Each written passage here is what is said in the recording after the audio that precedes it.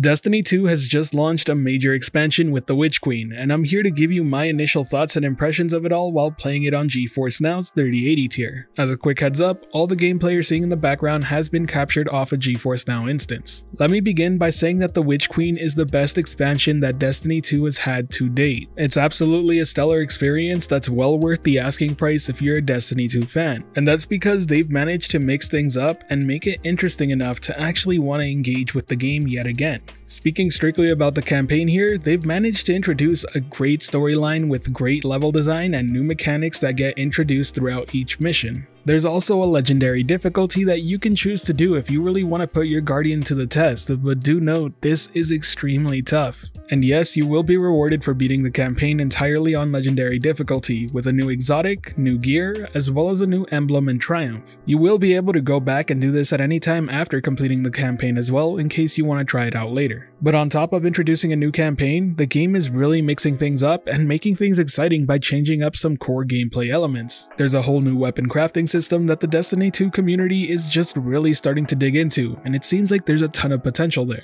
Then there's the new weapon type called the Glaive, which is a very fun and satisfying weapon to use. The melee feels really heavy and on point, but also extremely powerful. Not to mention its secondary fire can also prop up a shield for use, and it makes it even deadlier. The expansion also introduces the new subclass update for Void 3.0. When you go to customize your Void subclass, there's a whole lot more to play around with, and it's fantastic because it lets you actually tailor your character to how your preferred playstyle should be. This sort of thing can't be understated. It's a big enough update that it will introduce a new meta to the Destiny 2 universe, there'll be new builds and new ways to just overall come up with crazy ideas. I feel like class customization is something that Destiny always lacked, and I'm glad that they're really improving it here. For those wondering, Arc and Solar 3.0 are on the way and they will be introduced with the next seasons, but right now only Void 3.0 is available. It's a taste of what's to come. And look, there's plenty more I can go into detail about, but there's just been a ton of gameplay shifts that are happening in this new expansion. As I said in the beginning, this has to be the best expansion Destiny has seen to date. I would actually put it over the Forsaken as well as the Taken King for Destiny 1. The introduction of the new hunters that are able to use Guardian-like abilities is absolutely crazy. They're not to be played with, and they will pose a challenge when they show up. All these additions make Destiny 2 feel like a more cohesive game, but more than that, they make it interesting again. I do think that some people out there might not like the amount of complexity that's being added,